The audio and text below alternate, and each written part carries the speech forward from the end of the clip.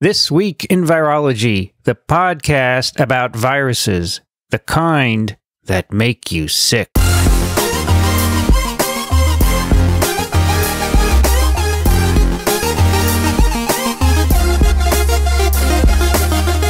From Microbe TV, this is TWiV, This Week in Virology, a special episode recorded on April 5th, 2018.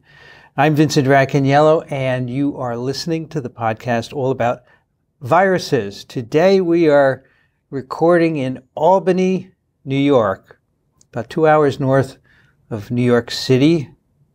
And I am at the University at Albany, which is part of the SUNY system, State University of New York.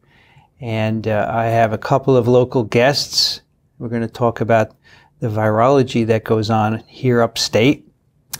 And on my left, from the University of Albany, returning for her second time on TWiV, Cara. Welcome back.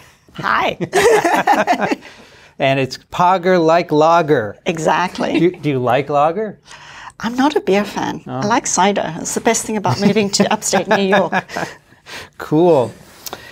And also next to Cara, Rachel Netzband. Welcome. Thank you. Pleasure to be here. You were a student in Cara like Lager's lab, right? Yes, I am. I'm a fifth-year PhD student. Okay. Welcome. And we'll talk with you as well, of course. And from the New York State Department of Health at the Wadsworth Center, Alex Ciota. Welcome. Thanks for having me. Thanks for visiting us up north. Pleasure. Yeah, I've been here before, actually. A couple of times. First time, I have to tell you, the first time was shortly after I went to Columbia in the early 80s. Somebody invited me here, and I don't remember who or where, but his lab was in a Quonset hut. You know, there's one of those round metal structures. I don't know what he was associated. He was an interesting fellow. Here at Albany? Yeah, it was here. Wow. And then I came back years later, and I think I gave a seminar at the Wadsworth. Larry Sturman? Yeah, he invited me. Yep. Was he at the Wadsworth? He was. He retired, right? Yeah. Okay. And now, so I think this is my third official visit, although I passed through many times on the way to Montreal. So, Ciota, is that good? Ciota is correct, yes. It's Italian origin, right? It is. How far back can you trace your my great-grandfather came from Sicily. Okay. Yep. Sicily. I have to watch out for you, right? I guess, yeah. That's right. Yeah. Okay. So, Cara, you were last on TWiV 194. Yep. That was in August 2012. It was. Recorded it at ASV, which was in Madison, remember? I do remember that. Okay, good. 5 postdocs in North America. Mm-hmm. And it was you along with Matt Doherty, John David DeJong, and Helen Lazier and Stefan Oliver. That's right. Now, that episode came about because I had previously done a TWiV in Glasgow with 5 postdocs, and their stories were so depressing. They had no future. They were doing multiple postdocs. They had no chance of getting jobs. So I said, I have to do the one in North America to tell people that it's different. So we did that. And actually, on TWiV, I said, hey, I'm going to ASV to do this. Who wants to be on it? And all of you responded. Yeah. So you are by no means a proper survey. You were self-selected. We were. And you're the people who volunteer for things. Not everybody does that, as you know, right? And I said at the time, let's come back in 5 years and see where you all are, and it's more than 5 years now. But Helen Lazier has been on TWiV. She has. She was at the beginning of the Zika virus outbreak. That's right. That's right. And in fact, we had her on. I said, now for her first time on TWiV, Helen Lazier. She said, actually, I've been, because I had forgotten. So she's at the University of North Carolina, Chapel Hill. I know Matt Doherty is at San Diego, UCSD, I believe. That's right. Correct? And you are here at the University at Albany. I don't know about John David DeJong and Stefan Oliver. Do you have any idea? I think Stefan is still at Stanford. Uh-huh. But I'm not certain. I occasionally see him at ASV. Maybe at some point we can have one with all of us again. We should. How about this ASV? Take 10 years if they come, right? Are you going to be at ASV? Of course. Okay, very good. Never miss it. So at least 3 of the 5 have done really well. So that's exciting. Now, Cara, when we talked to you in August 2012, you were still in your postdoc, right? I was actually just getting ready to start here at Albany in September. Ah, so you already had the job and lined up, and I you were did. Definitely coming. I did, yeah. I think you probably said that. I did. In the episode. But it was a long time ago. 6 years, 7 years. It's going to be 7 years in the fall. Mm-hmm. Wow. So in that time, you came here and started your lab. I did. I started my lab carrying on what I was doing as a postdoc, and so we were studying hepatitis C and looking at RNA granules, and we were specifically focusing on one particular protein, DDX6, which is an RNA helicase, and I had submitted some grants, and I'd gotten good feedback, but again, people were like, well, we have drugs, so why do we care? And so, but you know, in fairness, that got me thinking, and so I was like, well, maybe I need to try and diversify myself. And so we started to do a little bit of dengue virus work, and then of course the Zika virus outbreak came out, and I was like, this is a great opportunity. We don't know very much about the virus. It's a super cool virus. And so we actually ended up switching over, still keeping the same theme of looking at RNA metabolism, but now we've diversified. One of my students is still looking at RNA granules, but Rachel here has been doing the work on RNA modifications. And then one of my students is also looking at RNA structure. So we've really sort of diversified from what I did as a postdoc. Now, when you came, how soon after that did you have people in your lab? Well, I got rotation students I didn't take students the first semester, but I did take them the second semester while I was setting up.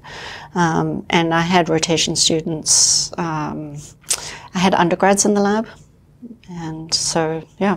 And did you have to teach right away? I did not. The university's actually been really good about increasing the load. So the first year we have off, we don't teach. And then the second year I taught my first course, which was cell biology to undergraduates. My chair at the time was very kind because he only gave me a class of 70. It has since ramped up to 200. And then my third year I started team teaching virology with my colleague in Nangwang. Okay. And so we're going to talk about your science, but let me talk to Rachel and Alex a little bit about their background. So Rachel, you're a fifth-year student with Cara. Yes, I am. So that means 2014 you joined her lab. Yes. So it was already established and running. Yeah, for the most part. The one thing I do remember is that the very day that I started, Cara was having her baby, so I didn't actually get a chance to meet Cara until a couple weeks later. So that was July. That was 4th. July 2014. Yeah. Yep. So the baby was born on July 4th? No, July 17, 2014. It was the day that I started in the lab. I was like, okay, yeah. Yeah. Now, where are you from originally, Rachel? I'm from Syracuse area, and I went to undergrad at SUNY Oswego. And actually, I think, well, to me, it's a fairly interesting story of how I got interested in viruses and how I ended up in Albany. So I've always been very interested in reptiles and amphibians, and I used to go, catch salamanders and frogs and everything. And when I went to undergrad, I had these two professors, one a paleontologist, Dr. Jen O'Lory, and one a mycologist studying fungi, Dr. Sophia Winstam at Oswego. And they wanted to start an amphibian monitoring project to look for Batrachochytrium dendrobatitis, the chytrid fungus, to see if it was in our local populations. But they also had this other idea to start looking at ranavirus, a viral infection that affects frogs, a double-stranded DNA virus.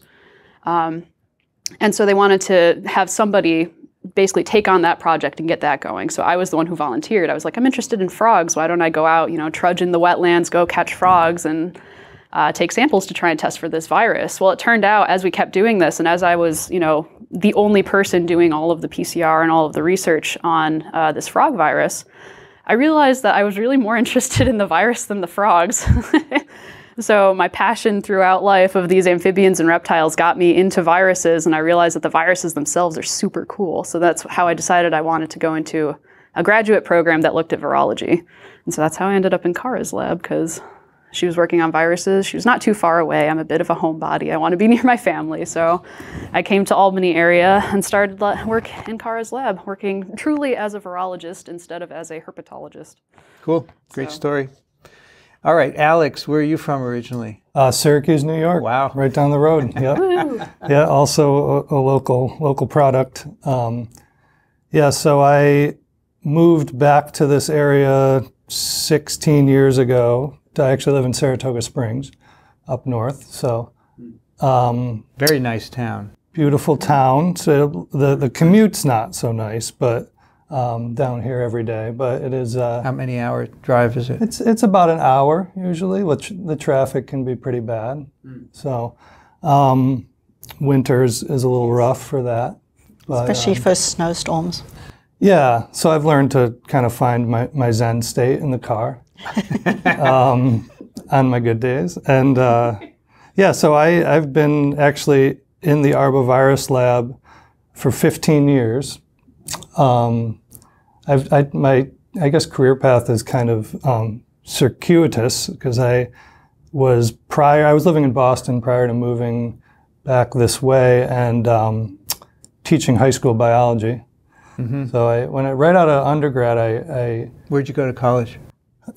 see, these are harder questions than you would think because I've always been a bit of a confused child and adult. So, we all? so I changed my career path quite a few times, but I graduated from SUNY Cortland. Mm-hmm. Okay, so that was my last 2 years with a degree in biology and secondary education, and but then moved to Boston and took a job in a immunogenetics lab with looking at allergic inflammation in a mouse model. So I was doing research that was at Brigham and Women's Hospital, and then I went to grad school for the first time at Tufts. Got my master's there. I was in a PhD program there, but couldn't really find anything I was passionate about. Left with my master's, and Was that the Tufts downtown in Boston? Medford. Yeah. Medford. Okay, Yeah. outside. Yeah, and I did some neurobio research, some endocrinology, stress response research all over the map. And then took a job teaching high school biology in Newton, Massachusetts for a year and a half. Taught the kids of Harvard professors, right? That's right, exactly. And they reminded me of that often. And that was a great job, but I missed using my brain in other ways. So when I moved back here, I did teach for a bit while I was looking for a job back in research, but then ultimately landed in the arbovirus lab and was fortunate enough to be able to finish my PhD while staying in that lab under Laura Kramer, and never left.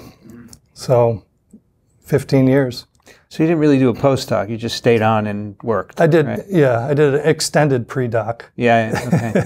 Because I didn't go back until my early 30s. So I finished in 2012 here, SUNY Albany, in the Ecology and Evolutionary Biology department, but did that research within the arbovirus lab, and then got my appointment because I was always on grant money prior to that, and then got the state appointment in 2012. And now I'm the deputy director of that lab. Laura Kramer's still there, and she's a director and still my boss and mentor. And we have a lot of fun with a lot of different mosquito-borne, tick-borne viruses. So what is the Wadsworth Center? It's a state laboratory, essentially? It is, yep. It's part of the New York State Department of Health. It's one of the biggest state laboratories that there's huge amounts of research as well as clinical testing and surveillance labs. So it's a combination of direct clinical public health testing laboratories and then large research labs. So how many people work there roughly? It's in the thousands now. It's a little smaller than, if you count everybody. I don't know PIs right now.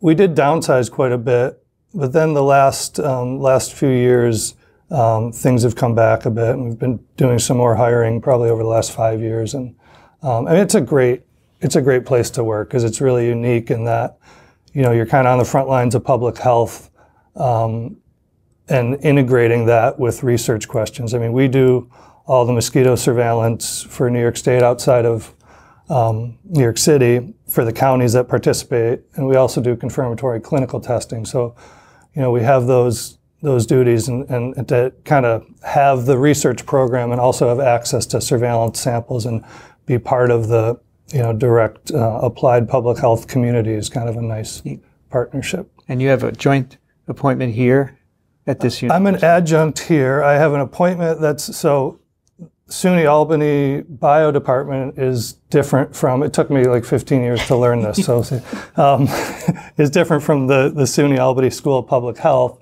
And my department is the Department of Biomedical Sciences that is part of the School of Public Health. That's a graduate-only program, and that's where my primary appointment is, and then I have an adjunct in this department also. So you're here today to record this, but do you come here other times at all? I do. I'm on Rachel's committee. Yep, for my committee meetings. Yep, and Cara and I have met frequently and are trying to collaborate on a bunch of things. And I've done collaborations with Ing-Nang Wang also. And yeah, we try to integrate as much as we can. Not enough, but we're getting better at it. We're getting there. Okay, I'm going to come back to you. We'll talk about mosquitoes and viruses and ticks. Sounds good. But Cara, let's talk a little bit about your work. Now, you just published a paper in Journal of Virology, which was also on bioRxiv for a while. It was, yeah. That's cool. I'm glad to see more and more scientists doing the bioRxiv thing. Zika virus subverts stress granules to promote and restrict viral gene expression. So let's talk about that. Let's first tell everyone, what is a stress granule? Do we all have stress granules? Well, I think I've got loads of them. You've got loads of them. So stress granules are, these are RNA protein complexes that form in the cell in response to stress. So this can be if you are hungry or your cell is hungry, if there is some sort of viral infection, your cells get stressed, and what they do is that they try and protect their RNA. And in particular, they try and sort of slow down translation so that they can sort out the stress and then return to homeostasis. These are cytosolic, right? These are cytosolic, and they are non-membrane bound. So what happens is that you get the activation of one of four protein kinases that lands up phosphorylating EIF2 alpha to stall translation. And then you get the aggregation of stalled translation initiation complexes with the mRNA, with RNA binding proteins in the cytoplasm. These are dynamic in that if you remove the stress, then they will dissipate and the mRNA will be returned to continue to be translated. And so we became really interested in this because if you think about a viral infection, well, the virus, particularly single-stranded mRNAs, when they get into the cell, the first thing that they have to do is translate their genomes. And so I've really been curious as to how do these viruses land up competing for cellular factors such as the ribosomes. And so if these stress granules are forming, well, that would be inhibitory to these viruses. And with hepatitis C, it has an iris, so it doesn't need a lot of the translation initiation factors. But with viruses such as dengue and Zika that have a cap, this would be a problem for them. And so that's sort of the question that we went into to say, well, during Zika virus infection, are these stress granules forming? And if they're not, why not? And so that's how we started with the project. So you mentioned that when translation is stalled, and you mentioned EIF2 phosphorylation, but other ways that translation is inhibited would also lead to these granules forming, or is it specifically EIF2 alpha phosphorylation? So there are EIF2 alpha independent mechanisms as well, but the way that we typically characterize it is that if you look for EIF2 alpha phosphorylation. So what is and these stress granules have proteins that make them up, right? They do. They've got more than 200 of them. 200? Amazing. Why do you need so many proteins to make a stress granule? Oh my gosh. But everybody wants part of the action. Yeah, and that's good for us because we can divide it all up, right? But what is the actual trigger? I mean, you have EIF2 alpha phosphorylated. what's between that and a stress granule forming? Do we know? I don't think that we know. I mean, you have the dissociation of, you have the stalling of translation, and does that then cause, the free RNA is now available for RNA binding proteins to associate with it. That's a possibility.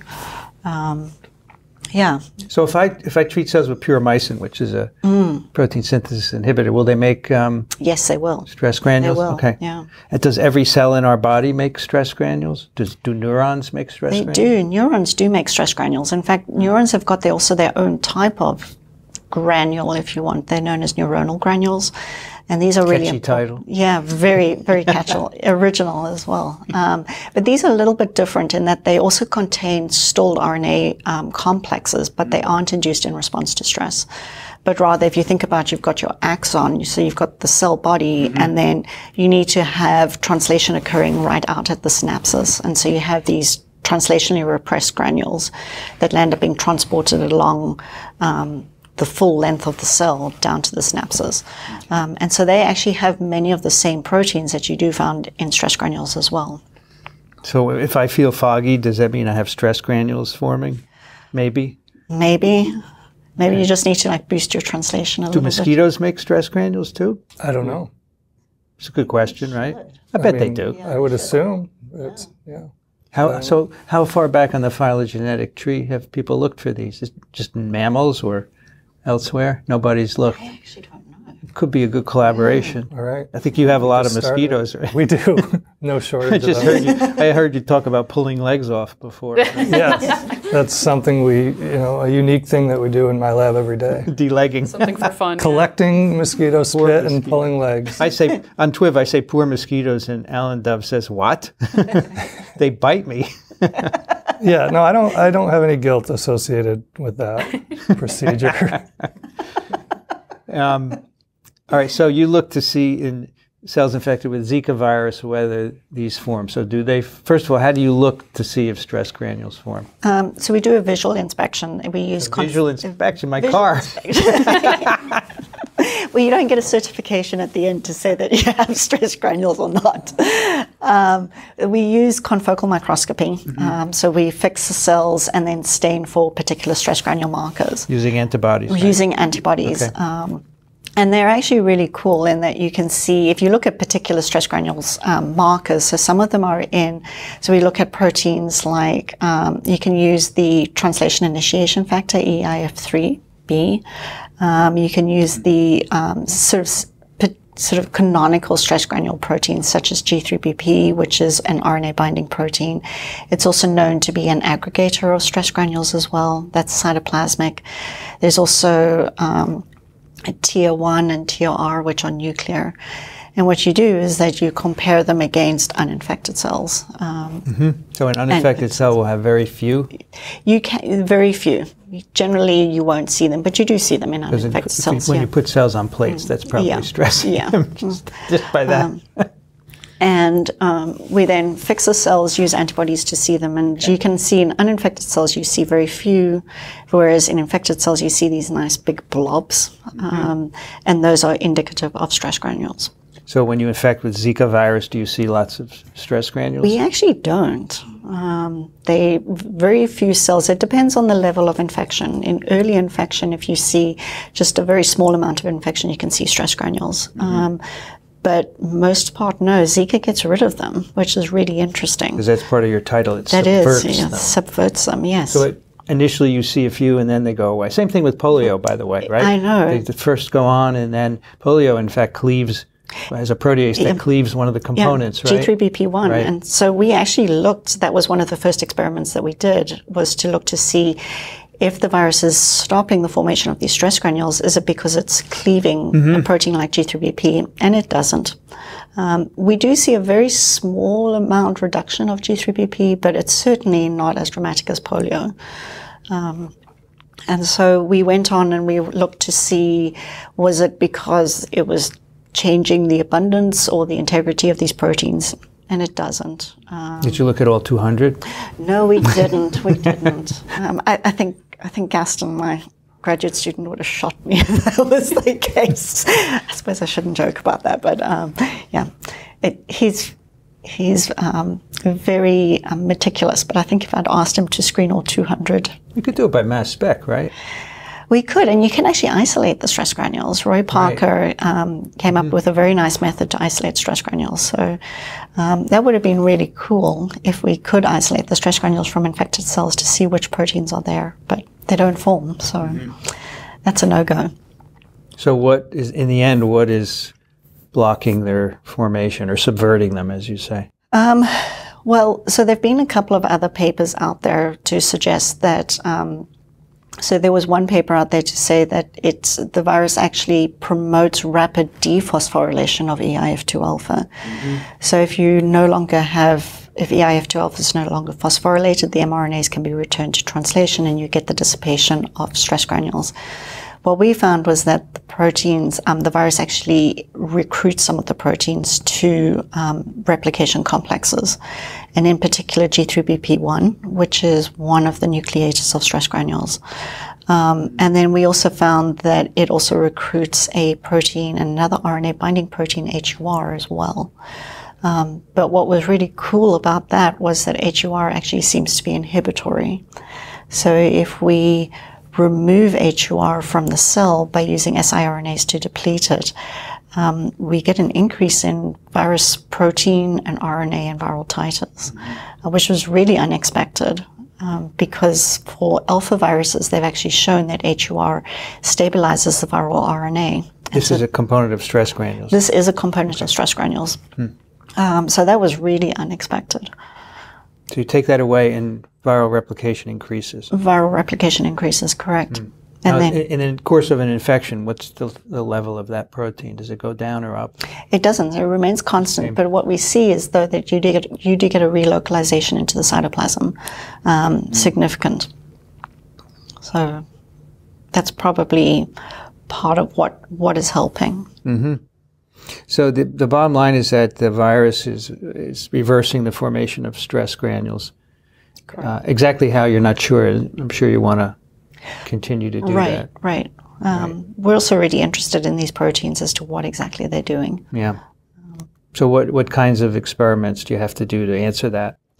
Well, at the moment, we would like to see if HUR is actually binding the RNA, and if so, where it's binding, because that would also be important. The fact, if it is binding, and that would suggest that it's destabilizing the RNA, which would be really interesting in of itself, because this protein mostly is known to stabilize RNA, so it would be a reverse mechanism. The other thing that's really interesting about this protein is that it's also associated with RNA splicing and alternative polyadenylation. So by relocalizing it as well, you might end up changing other cellular metabolism pathways as well. And that's something that my student Gaston is now looking into. So so this is a nuclear protein that comes out during infection? Correct. Do you know how it comes out? Is there something done to the NUP, nuclear? No, that's a really interesting question. Proteins, right? Because for polio, it trashes the NUPs, as Peter Sarno worked on, right? Yeah. And all these nuclear proteins come out, and some of them participate in virus reproduction. No, that's a really cool idea. Would be interesting to know, right? Absolutely. Because something is happening to let these proteins come out. They don't just come out on their own. Now, in your paper, you talk about looking in neurons to see if similar things are happening. Is that in the books? That is in the books. And actually what's interesting is that HUR is a ubiquitous protein, so it's found everywhere, sort of in every cell that you look at. It's localized in the nucleus, but there are other proteins that are in the same families. And these are HUB, C, and D, and those are neuron specific, which is really interesting. And so we have this idea is that maybe those proteins are having a similar role during Zika virus infection in neurons. And that's something else that Gaston is looking at the moment to see whether they function in the same way. Right. So you probably know you can make lovely neurons from induced pluripotent stem cells now. Yes. Which I could never do when I was starting. I always wanted to infect neurons with poliovirus, and you couldn't get neurons, but now you can get them. And I'm sure you're going to look at that. That would be very interesting. We also make brain slices from mice, and it would be interesting to look in those to see this process. Because the closer you can get to an animal, of course, absolutely, would be better. Absolutely. Or informative, I would say, right? Yeah. So this is a new field since you left Peter for you, right? This idea of stress granules and virus infection. And when in Peter's lab, you were working on DDX6, is that right? That's correct. So I have to ask you this, and then we're going to, I have a feeling, Rachel, you're working on this epitranscriptome, from what I heard in the car this morning. Yes, so absolutely. I can talk to her about that, right? Absolutely. But first, you have this paper, this DDX6 modulates the interaction of miR-122 with the hep C RNA. So I think this is such a cool story that this microRNA of a cell is needed for the virus to replicate. It is very cool. So, but DDX6 is a helicase, right? It is. So tell us what's happening there. Well, so with hepatitis C, it requires, like you said, this liver-specific microRNA 122, and this microRNA 122 has to bind to two specific sites in the 5' end of the virus, so right at the very beginning. And it's really, we know that both sites have to be occupied, so it can't just bind one versus the other. And what they found is that there are some particular proteins that the site 1 seems to be important, and there are some particular proteins that will end up binding this, obscuring the binding site, and it has to be displaced, and then microRNA 122 can bind, and the microRNA is there to stabilize the viral RNA. And then Stan Lemon had a really nice paper showing that it might also help with the transition between translation and replication.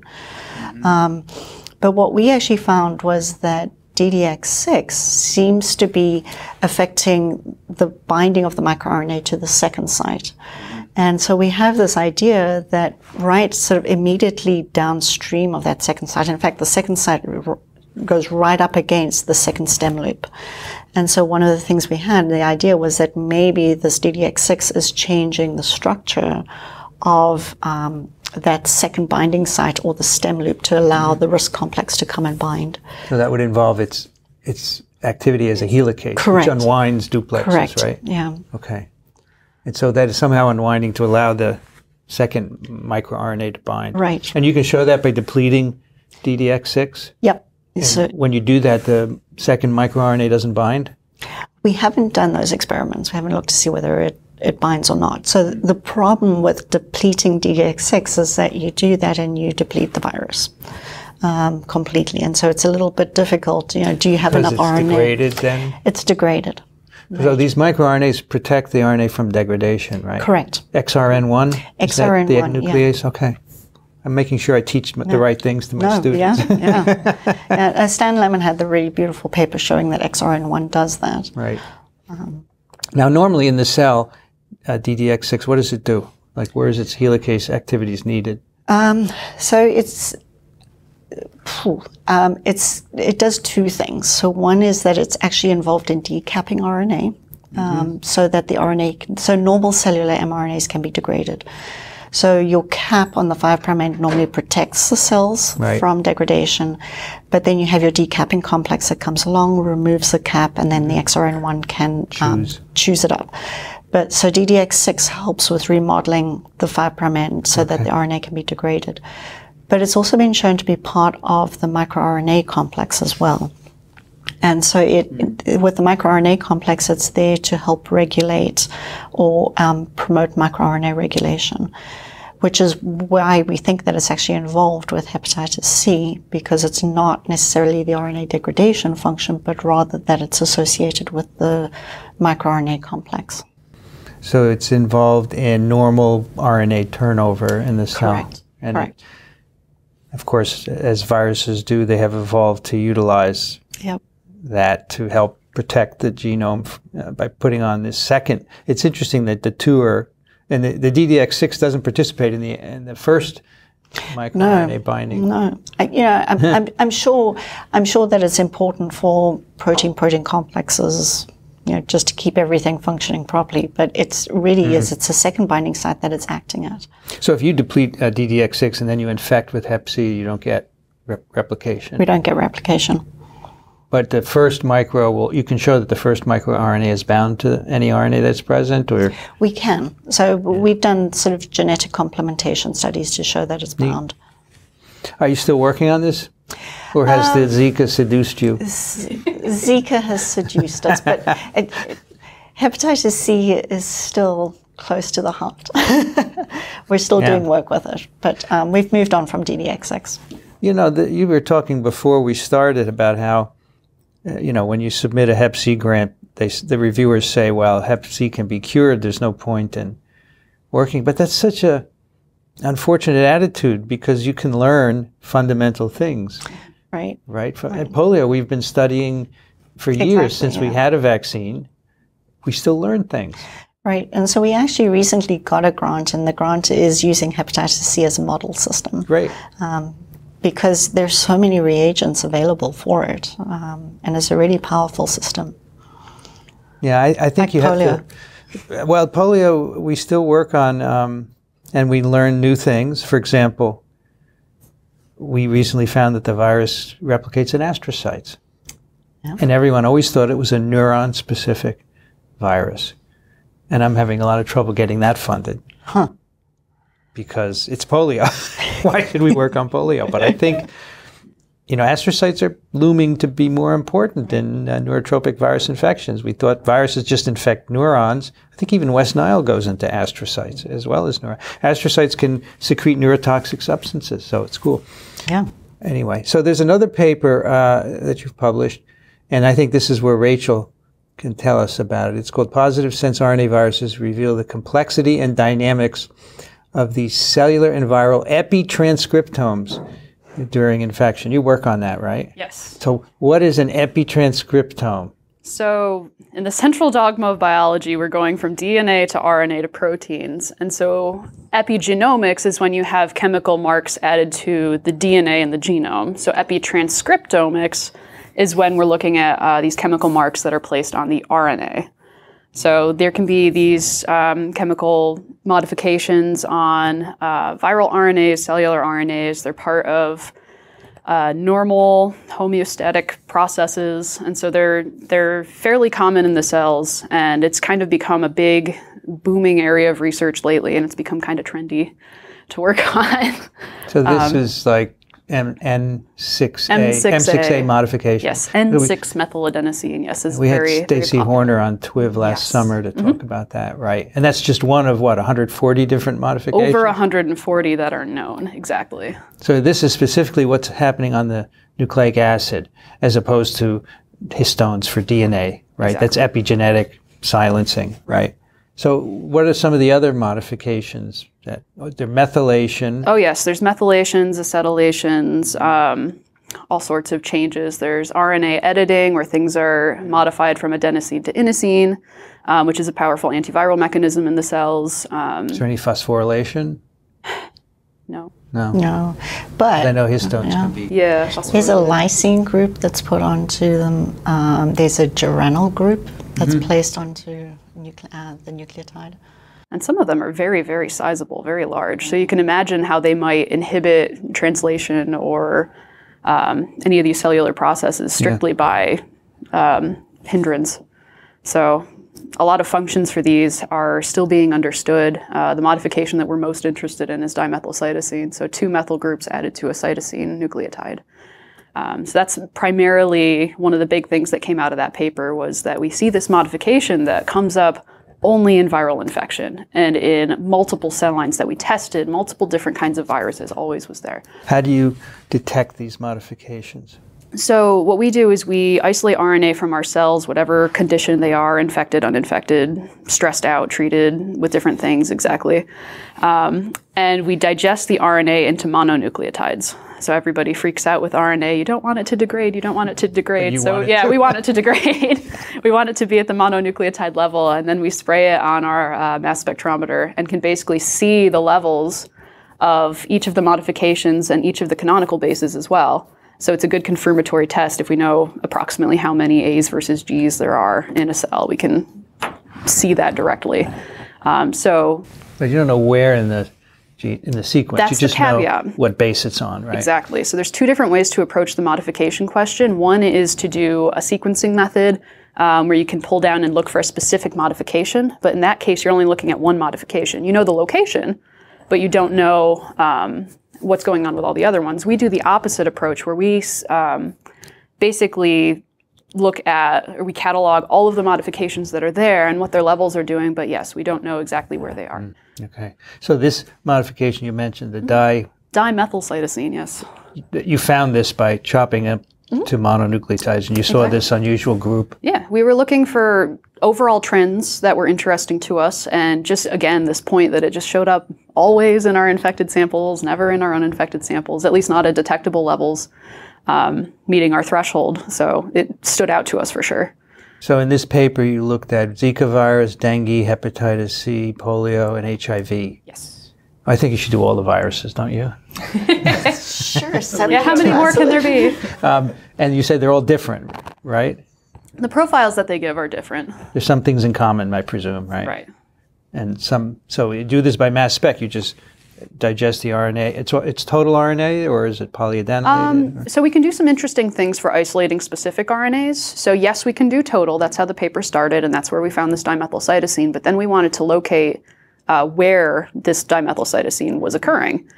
For example, if it was occurring on a viral RNA, that might be a different type of pathway or a different reasoning than if it was occurring just on cellular mRNAs. So what we've done in that paper is we used a pull-down technique to isolate viral genomes and look to see what modifications are specifically on our enriched viral genome proportions. So how do you get viral genomes only? Well, we did an oligostreptavidin bead pull-down, basically. So we designed oligos that were targeting 3 different regions of the viruses. Yep. They hybridized. So they hybridized specifically. You got it. Exactly. You could also do things like polysomal RNA. It might be interesting to see what's being translated. Yep. And another way that we did to isolate viruses was to look at what's going on in the cell culture media, so isolating the virions in theory. And then we did pull downs from that just to be sure that we were... So virion RNA also is modified. Exactly. In many ways too? Oh, yeah. Yep. Yeah, generally in our samples we found... on total RNA, we could find and detect like 30 or 40 different kinds of modifications. Right. So we saw an overwhelming variety. And so it's really a puzzle to look at these data and try and figure out what the trends are because there's just so much information. It's similar to a microarray trying to see. The curse of modern science. Too much data. Too much data. That's right. So these modifications all happen in the cytosol? Or do some happen in the nucleus? Do we know? Some happen in the nucleus. So for example, there are modifications, for example, on the ribosome that occur in the nucleus when the ribosomes are being formed and going through processing. Some enzymes are known to modify them before they go into the cytosol. But a lot of the enzymes that we've been looking at are cytosolic. So there are, I know for the M6A, yep. There are interesting metal enzymes, right? And yes. that put on and take off. And then there are readers who see and do something. So there must be a lot of enzymes involved in all these 140. Oh, yeah. Because they so all there's no way you can knock them all out and see the effect, right?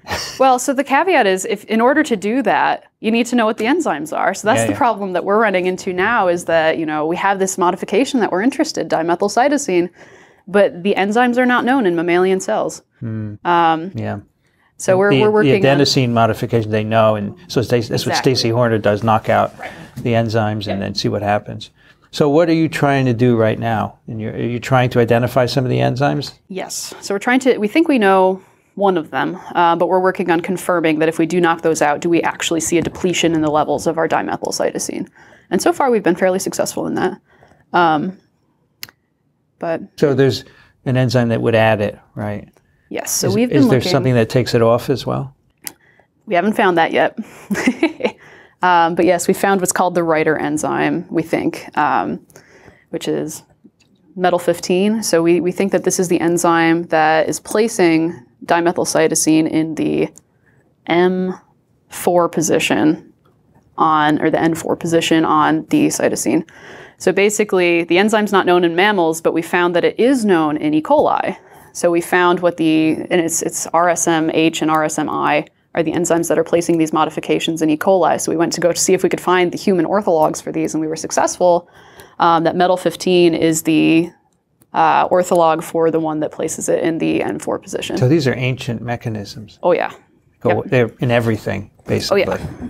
So that's what we're working on, is just confirming. So what remind us what metal stands for again? Methyltransferase, like METTL. Okay, so that's just for the methyl modifications and many other kinds. Exactly. But you're focusing on this particular methyl modification. Right. You want to find the writer and maybe the, what do you call the D writer? The eraser. The eraser. Yes.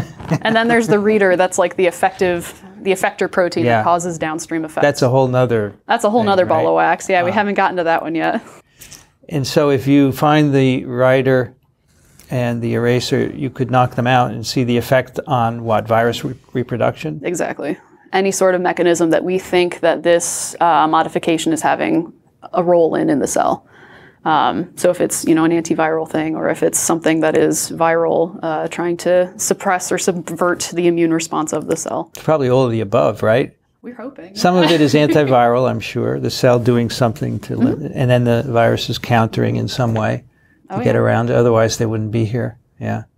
And so how far do you think you will get? You're in your 5th year. How far are you going to get in this problem? It can go on and on. You can't stay here forever. Yeah.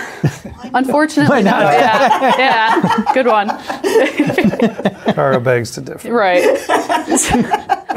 So how far do I think I'm going to get in this problem? That's a good question. I think that we would like to find the mechanism, confirm that we know that this is the writer enzyme. I would love to be able to find an eraser and a writer. But it kind of all depends on what shakes out in this first initial phase of researching it.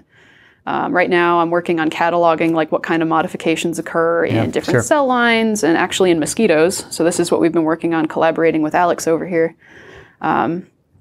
So right now, you're looking at this particular modification in mosquitoes infected with viruses. Yes, that's what we're working on. Well, we're looking at all of the modifications because we have that capability. But you're putting mosquitoes in the mass spec. We digest them down first, but yes, effectively. Mosquito RNA. Yep. The whole total RNA in the mosquitoes. Minus legs, though, right? Minus legs. Now, why do you don't want the legs? There's nothing in them. No, we do. When we were discussing before, we were saying we do want the legs because we want to know if the virus is disseminated. So when we do transmission assays, we take the whole mosquito, we grind it up just to see if there's infection at all, and that's in the gut. Then we pull the legs, which contain hemolymph, the circulatory fluid, and if there's virus there, we know it disseminated out of the gut. And then we do transmission assays to see if it is actually in the saliva. So ideally, if we had all those steps, we could look for different modifications that are, targets for, or different markers, right, for these different steps in vector complements. Okay. So Rachel, what viruses are you looking at? Zika virus primarily. Only Zika. I'm pretty committed to Zika virus, though I have done infections with all the other ones that we've mentioned in the past for that other paper. But right now, that's my main focus. You could find something amazing and not want to leave. That could happen. Then you have to decide whether it's better to stay or... It's kind of like... this is a bad analogy, but the World Trade Center fell and Giuliani said, I have to stay on, and Bloomberg had been elected. He says, I'm the only one who can fix this. And Bloomberg said, no, it's time for you to go. And actually turned out all right for Bloomberg to take over. Right. But you could find an amazing thing, right? I could. And then you have to hand it off and go somewhere else. It's a tough decision. We'll it's see a really what happens. Tough decision. See what happens. I think what are your? Okay with I'll cross that bridge when I get to it. So you were on this paper which showed the mass spec approach to identify all these, compared to different viruses. Have you got other papers published yet, or in the works? In the works.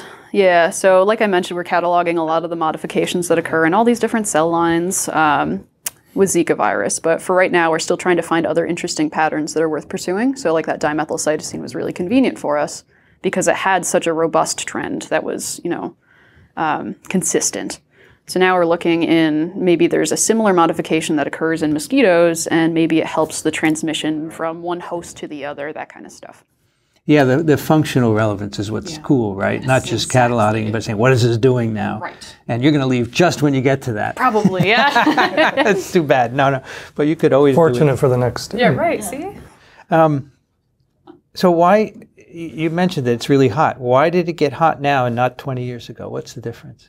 Well, there's more tools available now, which makes it a little bit easier. So RNA-seq, yep, that's definitely part of it. As RNA sequencing technologies have gotten better, we've been able to isolate modified RNAs and look specifically at where the modifications are, whereas we didn't have that capability 20 years ago.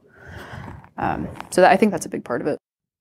I think you mentioned this earlier, but for DNA, you can do genome-wide mapping of modification on a base-to-base level, right, with different techniques which have names I can't remember, but can you do the same thing with, with the total RNA? Yes. So there's a lot of different techniques, and I'm by no means an expert because I focus on my mass spec technique a lot, but there are sequencing techniques that do have single nucleotide resolution where you can find where certain modifications are.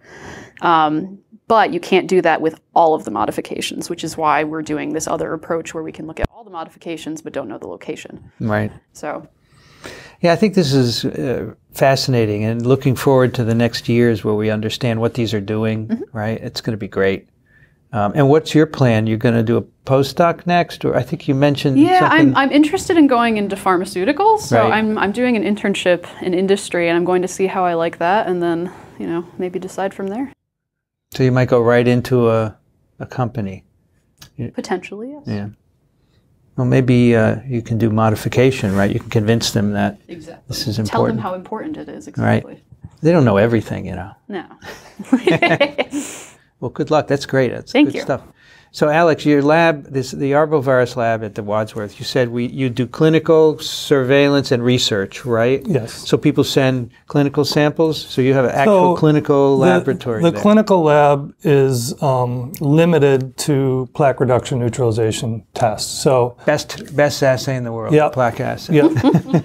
That's it. So if somebody sends a serological or a sample that tests for positive by serology to the diagnostic immunology lab at Wadsworth, we get that sample for confirmatory PRNT. Okay. The reason we do that clinical assay is obviously it's an infectious assay because we're combining the serum with the virus, so that's why it's done.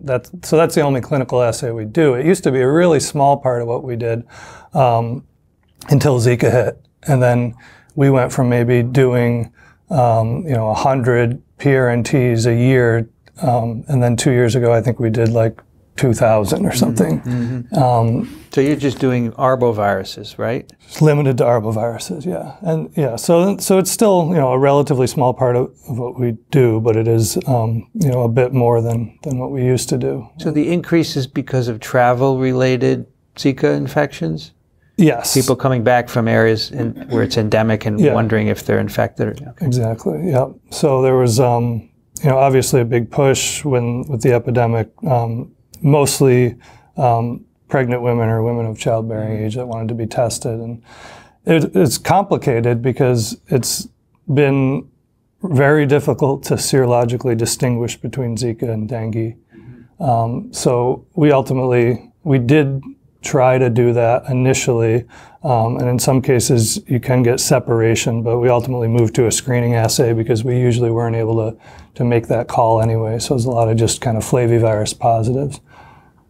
And the complications exacerbated by the fact that most people that spend a lot of time in South or Central America have at some point been exposed to dengue, so Yes. they're going to have some seropositivity there. Okay, yeah.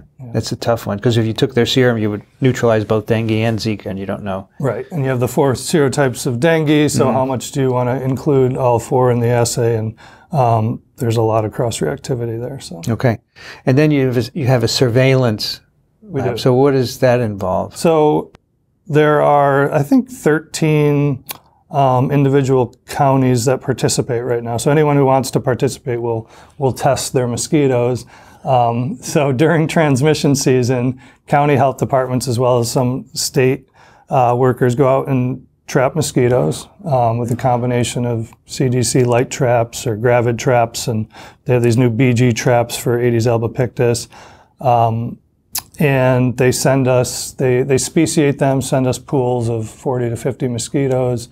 We might get, in the middle of the summer, hundreds of pools a day, and we test all those. So the primary tests are for West Nile and Eastern equine encephalitis virus, which we focus on because we have a foci in central New York, where the primary vector, Culicida melanura, is in the swamps up there, and there have been periodic cases. And then we test all the Aedes albopictus for Zika as well. We've never had a local Zika positive, but we continue to do that, and I think we will at least one more year. And then all the non-Culex being the primary West Nile vector, go on to cell culture. And actually, I should say we put everything on cell culture to kind of compare this year. And anything that grows up, anytime we see CP, we then move that to a multiplex real-time assay for some of the less prevalent arboviruses. So we have a panel of 8 that we test for. Mm-hmm. So West Nile and Western equine encephalitis are the 2 main ones? Eastern equine. Eastern, of course. Yeah. What other viruses do you have? So we see Cache Valley virus pretty frequently. Cache Valley? Yep. What's that? Bunya virus. A Bunya virus. Yeah, Wow. That taxonomy is all changed recently, so I don't know what it currently is. So lacrosse, we haven't seen in many years, but we test for it, and it has been in New York historically. We see Jamestown Canyon virus. So, there's some. Did you have Powassan here at some point? We have Powassan still. Yeah. Still, okay. So, and in fact, it's been increasing in prevalence. So that's obviously tick-borne. So Powassan or deer tick, they're 2 lineages of the same virus. And what we see primarily is deer tick virus, which is the lineage 2 Powassan, and that's we've seen a general trend of increasing prevalence that's matched the increased prevalence that we've seen with these other tick-borne viruses. And we're doing a lot more tick surveillance than we did historically, primarily for that reason. More ticks in the area. There's a separate group that does the tick surveillance for the other agents, the non-viral agents, and then we get their leftover ticks and we test them for Powassan. And we've been doing some testing for Heartland virus recently, which is vectored by the Lone Star tick, which has been it was pretty prevalent down by you guys actually, and particularly in Long Island. So we look for some other viruses also. But.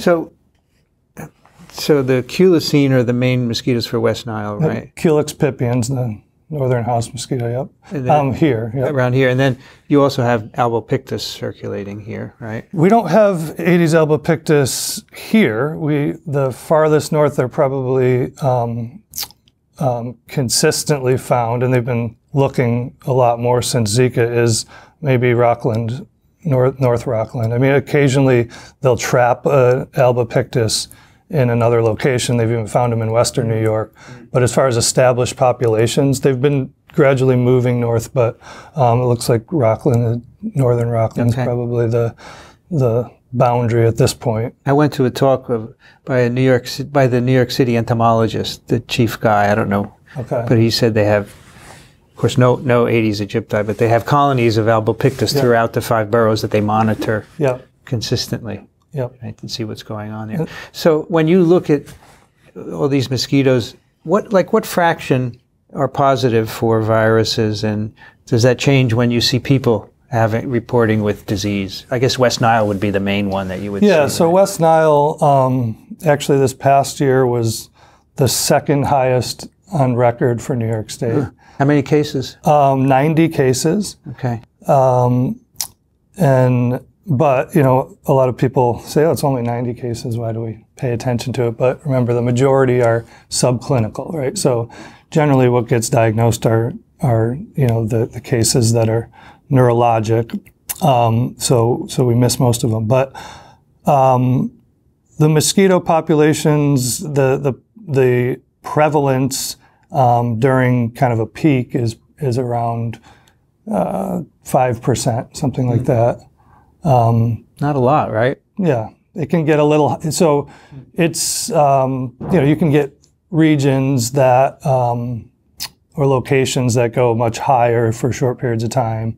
Once we see a positive somewhere, we usually keep seeing positives, and we might have high prevalence. And there's a lot of variation. There's different counties have different trapping schemes, and for instance, Suffolk County is really well surveyed, and you can get a lot of variation from traps that are just a few miles apart. So I've been kind of spending a lot of time looking at how much of that prevalence, while we know there's environmental factors that contribute to that, is driven to some extent by variability in the virus. So, so a lot of what I'm doing is doing some a lot of sequencing of West Nile. And a lot of analysis and some phylogeography and looking for patterns between the epi side and the viral evolution side. So there are micro ecosystems that have concentrations of virus, maybe related to what, animal hosts, birds that may be reservoirs? Yeah, it could be birds. It could be breeding sites. So they breed in water?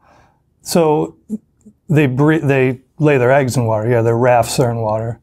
The Culice mosquitoes. The Culics lay egg rafts, and that requires constant water. So they do, hatch and develop in that water. Aedes will lay on the edge of water, and they can survive long periods of time without water. And actually, you can store those eggs, which make them a little easier to work with in the lab.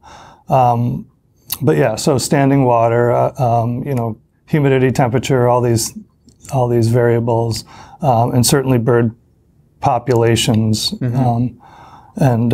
So will they breed in a bottle cap? Is that enough water for them to lay eggs in, or do they need a stream with lots of flowing water? Well, it depends on the species and the population, but yeah, they will. I mean, we do it in the lab, so we have various experiments where we're looking at. We've looked at vertical transmission in mosquitoes, for instance, or we've just wanted to measure fecundity of the mosquito, and we can put a pretty small container, a medicine cup, in the cup where we're holding them. They'll lay eggs in there. Yeah. Okay. So is there a relationship between the sequences and where you find them? There must be different quasi-species in different locales, right? Yeah, they're quite diverse. So if you look at West Nile on a global or national level, it looks like it's been relatively static. But a couple things. Even on the state level, this is stuff that we're just trying to get published right now. We've updated all the phylogeny of West Nile in New York State recently, and we've seen some emergent genotypes where we have consensus changes that are taking over, and those are coincident with this actual increased activity that we've seen since 2010. So we think that there's something there potentially, and we're looking into that. But if you zoom in to smaller spatial scales, there's a surprising amount of diversity, even among trap sites again that are 5 or 10 miles apart. You can see they're dominated by different genotypes at different times, and then, as you know, if you dive deeper, which one of the main focuses of my work historically has been to look at the importance of the mutant swarm, and you start to look at those minority variants, then it gets even more daunting, but there's a lot more diversity there. And we've seen some interesting things where that minority genotype signatures can, to some extent, be associated with the location that you trap that mosquito in. And we've had some real interesting new data come out of all this updated sequencing we're doing with West Nile. So do you see similar patterns in isolates from people? There's been less work on that, but yeah. So we don't have a lot of those. The work that's been done, it's hard to get an isolate, first of all, because usually by the time somebody gets to the doctor, you know, you're past the viremic phase. But certainly blood donors and there have been some, you know, phylogeny human isolates done, not by us, but others through the years. And there is, yeah, there's some diversity there. I haven't seen any detailed deep sequencing of human isolates, and I'm not totally clear on, you know, the level of quasi-species structure within a human, but I assume that it's quite diverse too. It must be different on a state-to-state level also, right? Yeah, although there is a lot of mixing, right? So it's complex. I mean, you have birds flying, right? So, you know, I think the primary selective pressures are the mosquito populations, but then you have mixing happening all the time. We had that big outbreak in 2012 in Texas, and our strains in 2013 were more related to those 2012 Texas isolates than they were to the 2011 New York isolates. So, so you see that a lot, and that's why on a broad scale, oftentimes that structure that might be important is lost. So the main reservoir for West Nile is birds? Birds, yeah. Do they also have mammalian rodent hosts at all, or no? There's been a lot of studies looking at the potential for different mammals to, I mean, they all become viremic. West Nile infects everything. But in general, it's believed that the viremia is not high enough to perpetuate the cycle. So you can't get an infected mosquito to feed on an infected mammal and become, or a naive mosquito to become infected feeding on. And same with humans, right? We would not transmit it that way either, right? Yeah. The viremia is not high enough. Right. So, but in birds it is. It is, yeah. Right? And so what do you think causes higher numbers in certain years of human cases? What's that related to? I think it's a combination of things. That certainly the climate is playing a big role. Yeah. Warm years tend to be higher for multiple reasons. I mean, we've done a lot of studies looking at the relationship of temperature to transmission. And I mean, in general, this is, you know, varies from population to population and place to place, but in general, higher temperatures means more mosquitoes developing faster. It means, you know, more viral replication, more viral transmission. Also, when there's drought, we know that, you know, birds will congregate, and you can get situations that are more conducive to transmission. So what's primarily driving it is probably the mosquito population levels at any year, but I do think there's a role for viral genotype that's been maybe somewhat overlooked. I mean, we had the story way back when the West Nile O2 genotype took over, and that is more competent, particularly in Culex tarsalis, which are the primary vector in the Midwest. So by competent, you mean it replicates better in the vector? Replicates better and is transmitted more efficiently. So that displacement event happened and likely contributed, but since then there haven't been a lot of studies that have seen or identified important mutations that drive transmission. I mean, West Nile didn't have to adapt, you know, to do well here. We already had competent vectors and hosts, but I think, you know, we are recently seeing some more adaptation. So it's weird that it gets warm, there's less water, yet there's more activity. Right. It's kind of counterintuitive. Right. But the idea that birds congregate is interesting. Yeah, that's. So Dixon Despommier, who's one of my co-hosts on TWiV, he wrote this little book called West Nile Story, kind of detailing the first little thing. And he says when under drought, the birds go away, so the mosquitoes bite people. I don't know if that's part of the situation also. So, I mean, that is also a really important part of this. So we used to think that there was a bridge vector, that Culex pipiens were the primary vector, and then at some point there was a bridge vector, you know, an 80s species likely that then caused the human infections. But the more that folks looked into that, the more we realized it is Culex pipiens that drives it. And studies done by Marm Kilpatrick, actually with Laura Kramer many years back now, showed that when you, later in the season, the preferential host for Culex pipiens oftentimes are American robins. And when they leave, we see this switch, based on blood meal analysis to more feeding on mammals, including humans. And that coincides with kind of the peak of Culex pipiens levels. And then, in the late summer, and that's when we see the highest number of human cases. So that story is maybe not totally complete, but we know that those shifts in feeding preference are happening that probably drive human disease. So with global warming trends, what's going to be the effect on West Nile, say? The overall effect is probably going to increase activity. We've done some studies where particular populations, we do see a detrimental fitness effect from higher temperatures. So that could counter that to some extent, but those studies also haven't taken into account the possibility that the mosquito itself can adapt. Sure. This is happening gradually. So, Sure. The way we do these studies is we throw them at 2 degrees higher, and we say what happens, but, if you have this gradual increase, it's hard to say. But in general, you see increased temperature increases transmission.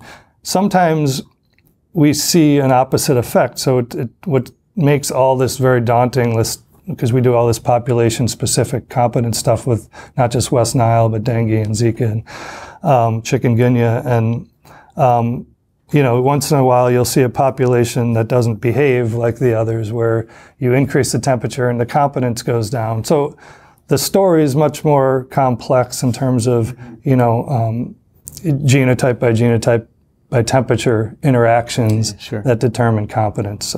So you mentioned that albopictus is as far north as Rockland County. Yeah. So would that range increase with warming? It is predicted to, yeah. So certainly the threat from Aedes vectored viruses is potentially going to increase. Has Aedes aegypti ever been in New York State? New Jersey. There's been reports of it in New Jersey, but not that I'm aware of in New York State. Recently, yeah. I think, but at some point, historically, it reached Philadelphia. Right. There was yellow fever in Philadelphia, right? Yeah, yellow fever, right. Prior to the big eradication programs, But maybe as temperature increases, that range would also increase, right? Depending on how warm it got. It's certainly predicted to. So albopictus are a little more tolerant of more moderate temperatures, but Aegypti can do well and are predicted to keep moving north and west. They're a big problem in California now, which has been recent. So it's changing. Yeah, and there would come Zika, right? As far north as Albany. Yeah, the potential is always there. Whether or not we could have persistent, we're not likely to have big epidemics because, we go inside where there's air conditioning. Exactly. We have screens and we have air conditioning, right? So I tell people in southern countries, people sit on the porch to get heat relief and they get bitten, right? Yeah. Right. So speaking of bitten, the culicines are night biters? Right? Dawn and dusk, yeah. Dusk. Yeah. And Aedes, when do they? They'll bite all day. They're pretty aggressive, particularly Aegypti, yeah. And so the culicine's only an issue if you're out at night, dusk. Generally. Dusk. That's not always the case, but generally, yeah. Interesting. So you also have done a number of papers where you try and change the hosts of viruses and see what happens. And there's one interesting adaptation of Ravensburg virus. Yes. What is, I've never heard of Ravensburg. So this was originally, and I guess to some extent, is still considered another lineage of West Nile, isolated in the Czech Republic. But it's about 20% divergent from West Nile genetically. Maybe that's not exactly of the paper in front of you, but around there. So it's quite different, and we were able to get it in the lab. Yeah, that's about right. 76% shared. Okay. There you go. And it's interesting because it seems to not replicate at physiological temperatures in vertebrates. So, including birds, right? Including birds, yeah. So we put it in birds and got no viremia. And in cell culture, if we drop the temperature of the cells, we can get it to replicate. Still not as efficient as West Nile, even at the lower temperatures. But so there's clearly both a temperature and a host barrier there, and there's still some uncertainty as to how this virus was ever maintained. We did see that it does a little better at being vertically passed in mosquitoes as compared to you know, regular West Nile lineage 1. And it may be maintained that way, but we think there's probably a host. It could be an amphibian or reptilian host. It's not, because it does grow. I know, future project. I don't know if it's published, but somebody showed that I think we may have done it once in our lab where it grew in frog cells pretty well. So yeah, I mean, I'm very interested in host range and viral adaptation, host adaptation. So anytime I can find a virus that's interesting like that, I try to figure out why. So we still would like to take that project further because it's still not clear, particularly what the restriction is mechanistically, and then the genetic determinants, because there's so many differences. We did passage studies trying to adapt to vertebrate cells and gradually increasing the temperature. We got some adaptation and a couple shared mutations, but we could never get it to get anywhere near, you know, wild type replication or West Nile replication. So we'd like to make a Ravensburg clone and start swapping some genes and get at host range determinants. So it won't infect at 37 or very poorly. Right. Mosquito cells. Mosquito cells in culture, what temperature do you typically grow them? 28. 28. It will grow in those? It will. And it will replicate to low levels. If you transfect at 37, you can get virus out. So it has something to do with infection entry. But it's still low levels, so there's multiple things going on there. So what's the natural cycle? And what did you say? It was from Czechoslovakia originally? Yeah, so we don't know, because there was never a vertebrate isolate. There were maybe 3 mosquito isolates from Culex, and beyond that, we don't know. It never caused any human disease that we're aware of.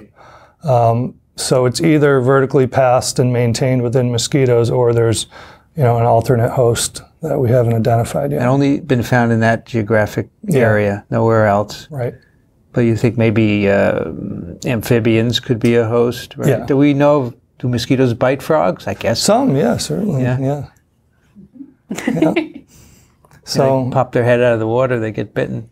I always have this view of how does a mosquito bite a bird, right? But they sleep, so I guess that's what happens, right? Because when they're flying around, there's no way they're going to catch them. So this Ravensburg, you mentioned, so it could exist only in mosquitoes and be passed vertically. That's because you're not going to go, mosquitoes don't bite each other, obviously. Right. And it's not. They don't have sex, right? They lay eggs, and the eggs are fertilized. They do have sex? They do, yeah. So you can have venereal transmission, too. Really? Lacrosse virus is pretty good at that. Actually, lacrosse is unique in that it's highly efficient vertically and venereally. And but that virus goes to accidental other hosts, right? Yeah. But theoretically, a virus could exist only in mosquitoes by venereal and vertical transmission. Right, and you do have a lot of mosquito-only viruses. You know, the more we look, the more we find. So that can happen. It's highly inefficient for most arboviruses, although we also published on Zika, because Zika seems to be good at everything. Zika, relative to other arboviruses, in particular other flaviviruses, dengue and West Nile, is pretty good at vertical transmission also in the mosquito. Not enough likely to maintain the virus, but you know, potentially enough to supplement transmission during breaks in horizontal transmission. So, of course, most mosquitoes the females need to take blood meals, right? So at some point, these viruses could be introduced into a host. Right. So it could replicate there. Right. So that's the thing. You can have this maintenance vertically, and then the occasional spillover back. Yeah, I mean, you lose it along the way, so it needs to be vertically passed and then transstatally passed, you know, through the larvae, pupae, and adult, and then be transmitted. So it's a big ask for the virus, but we know there's a recent paper that came out showing that you can get transmission of Zika following vertical transmission in the mosquito. So it can happen. Zika Zika seems to be good at everything. So in places where there are winters, Yes. the mosquitoes hibernate, right?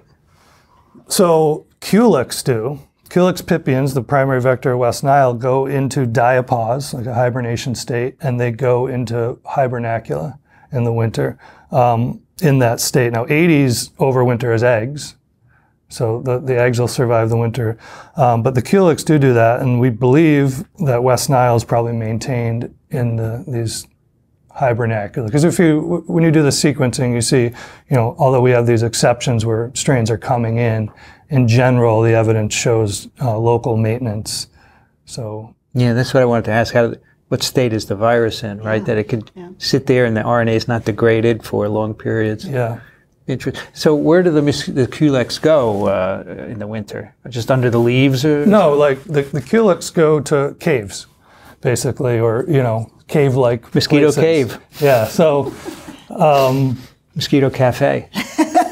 we actually used to have a bigger field component in our lab, and we had a group that we did this overwintering study where these two individuals would go out and they would find these caves, and they were counting the mosquitoes in the cave wall, watching out for bats and rats and whatnot. And they went in weekly or every couple weeks and just monitored the population. And also marked some of them. How did we do this? Oh no, in a different study we marked them with fluorescent dye and tried to catch them when they emerged in the spring, which that was pretty interesting too. But what we saw, and this is another thing related to temperature, is that when diapause is broken by increased temperature primarily. So if you have warm temperatures in the middle of the winter that occur for a long enough duration to make mosquitoes leave these hibernacula, then the winter population will decrease, and that effect could be a later season because less mosquitoes in the spring. And so the relationship between climate and mosquito populations is complex. Neat. All right, one more question.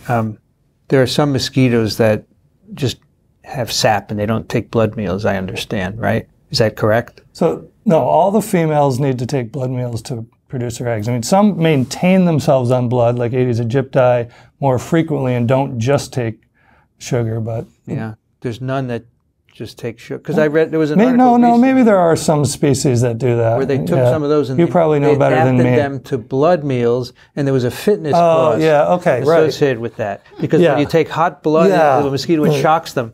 And probably stresses them. Yeah, probably stresses them. It is it's a very stressful, metabolically challenging process. I mean, you think about it, and the changes that occur with blood meal intake and digestion in a mosquito are significant. Right. We look at the microbiome often and the immune response in the mosquitoes, and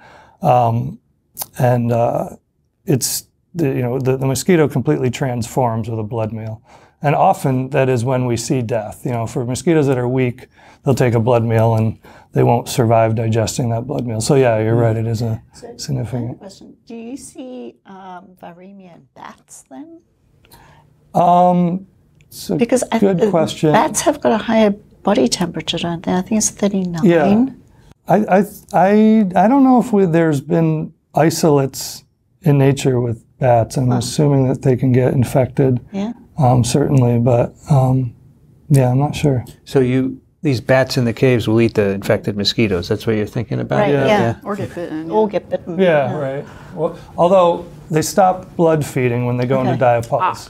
Okay. So that's been part of the mystery, because if they don't blood feed when they're going into diapause, how's the virus ever getting into the mosquito? And the thought is that actually may occur by vertical transmission. Those rare vertically transmitted mosquitoes will then go into diapause. And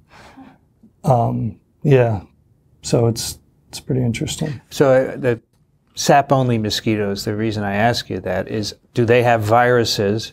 And if so, they must be totally vertically or venereally transmitted, right? Yeah. Because they don't bite mammalian hosts. Right.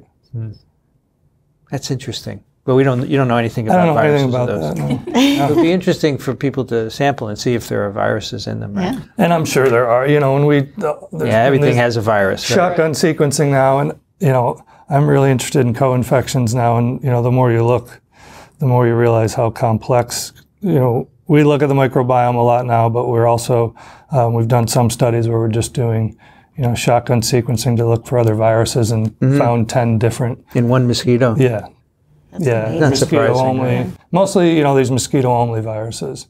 There's and so a lot of that variation in vector competence from place to place or population to population, may have something to do with these, co-infections, the holobiome. Yeah, sure. No, So, I think we're multiply interesting. infected all the time. Right. Does the microbiome of a mosquito have an effect on what viruses it carries? It's in the gut, right? Yeah, we certainly know it influences the replication and vector competence. So it, and the story of Wolbachia, and that's the one intracellular obligate that we know directly interferes. But we found a lot of potentially new taxa with Zika studies that seem to be correlated with increased or decreased replication of Zika. I don't, whether it's a direct relationship or it's something else, we don't know that yet. But there's a huge effect on the microbial community with infection, and then in terms of susceptibility, there's definitely differences with microbial community. What's hard is you want to track an individual, and you can't do that, because I want to look before and after. Right. So, it's really interesting because you wonder, because the gut is the primary restriction site, right? Is once they can get out of the gut, then they can be transmitted. And so you sort of do wonder about what the microbiome is doing in the gut to facilitate that preventing or promoting that barrier. Yeah. So. Yeah, there's a lot going on, and there's a lot. Yeah, a lot of people say, RNAi is the whole story with invertebrate immunity, but we know that these other, innate pathways that are more associated with bacterial infections play a role too, and those are all obviously affected by that population. We did a couple of papers on TWiV, one where a fungus in the mosquito gut influenced virus replication. In fact, I think it was facilitating it. I don't remember which way it went. I think fungus was secreting inhibitors of proteases that were going to digest the virus otherwise. And then there was a more recent one. I don't remember if it was a bacteria or a fungus, but again, people are doing that and looking at relationships between because it's there, right? You can't ignore it. Yeah. They're going to have an influence. My unrealistic vision is that at some point we'll incorporate a lot more information into surveillance. Right. So right now we test and we say positive or negative. There's nothing preemptive in terms of testing for risk, and there's nothing beyond positive or negative that tells us, predictively what's going to happen next. So if we can at some point get viral genetic signatures and microbial signatures out of mosquito pools, RNA modification signatures, which is another reason to do this. And then you have this big mess of information that you can say, you should spray here. That's the goal. Just pour it into a computer, it will tell you. Right. With the right program. Right. Yeah. Oh, that's a whole nother department, spraying, right? Yeah, and we don't do that, but we just, and in fact, we don't even make recommendations. We just report positives. And then they decide what to do? Yeah. What do they spray with? Do you know? I think they're using, is it malathion?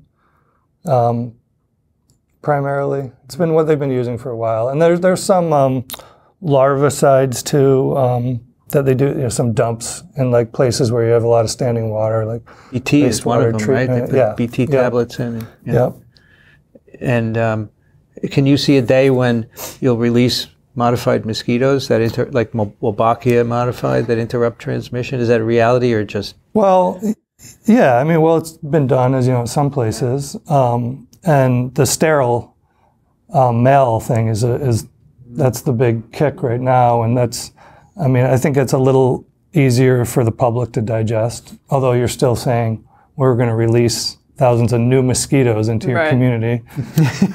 So it can be a tough sell regardless, but if they're not genetically modified, well, they are genetically modified, but if you just say they're sterile and we sterilize them by irradiating them, then that's a little more appealing. And that does work in locations. The problem is you got to get everybody on board at every level. And so, yeah, I think it just depends. There are definitely realistic tools. Wolbachia is one, but only for Aedes aegypti, really, because they're the only ones that don't naturally have it. So culisines have Wolbachia? Everything else has Wolbachia. We're doing some other work looking at levels of native Wolbachia in the gut, so we think that may be important in determining vector competence for Culex pipiens and Aedes albopictus, because everyone's always just ground up the whole mosquito and looked at Wolbachia, but most Wolbachia is in the germline. So if you do that, miss some of that variability that's in the gut where it matters, where it's interacting with virus. So I think there may be some room to mess with the native Wolbachia levels with some other species, but for now it's just happening with Aedes aegypti. Yeah, the trial they did in Australia, which was remarkable, it had a huge effect on dengue incidents. Yeah. Over 4 years, I think. It was a small community, so they could do a lot of communication. Right. And that's an important part of it. You have to tell people, because people don't want GMO food, so they don't want GMO mosquitoes. Right. But they even involved kids in the mosquito release. They bring out buckets and that's the way to do it. But in a big place, it's hard to get people. Right. There's too many people to inform them all. Right. All right. That's a great episode. I really enjoyed that. It's time. I think it's time for us to wrap up, right? Yep. And next appointment. At 11:30, right? 11:30. Okay. That gives me enough time to break down. So that is TWiV. I don't know what the number will be, but it's a special episode because we're in Albany. Now you can listen to TWiV on any podcast player, like on your phone or tablet. If you do, we'd like you to subscribe so that you get every episode. It doesn't cost you a penny. It doesn't make your phone any heavier to have all the podcasts on it. And that way we know how many people are listening. That can help us to support the show. If you really like what we do, please consider supporting us financially. You can give as little as $1 a month over at microbe.tv/contribute. We would really appreciate that. It would help us to expand the reach of our show. And of course, if you have questions and comments, always send them to TWiV at microbe.tv. My guest today here in Albany, New York, Cara, my host. Thank you so much. You're welcome. Thank you for coming. Yeah, thank you for you've invited me, and I'm here as your guest. And it's really great to see that you have done really well since the last TWiV. Congratulations. Thank you. And you're funded. You've got a wonderful lab with wonderful people who I had breakfast with this morning. So keep it up. It's really great. And Rachel Netzband, thank you for joining us. Good luck. Thank you. Enjoy your stint at Regeneron. Oh, thank you. And, I'm sure I will. Good luck with the epitranscriptomics. Yes. And from the Wadsworth Center, Alex Ciota, thank you so much. Thank you for having me. I see why you've been doing this for 15 years. It's fascinating. It is very fun. Do you go out and do field work too? No, generally not. Because I think we're really desperate. You don't have to, but it could be fun when it's nice out, right? Yeah, absolutely. Go outside, and going outside is good to get it out of the confines of a room. For sure. So thank you very much. Thank all you. of you. It's been a pleasure. I'm Vincent Racaniello. You can find me at virology.ws. I want to thank ASV and ASM. They both give support to TWiV. And Ronald Jenkins for the music. You've been listening to This Week in Virology. Thanks for joining us. We'll be back next week. Another TWiV is viral.